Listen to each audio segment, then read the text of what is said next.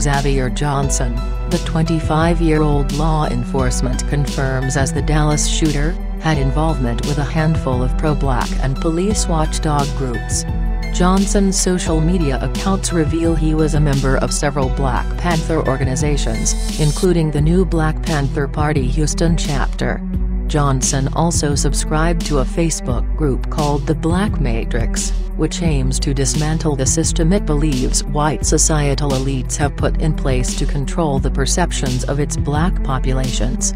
Johnson, who served in the U.S. Army, had involvement with Facebook communities including Filming Cops and Police the Police, which describes itself as a platform for documenting and archiving police misconduct, brutality and abuse of authority.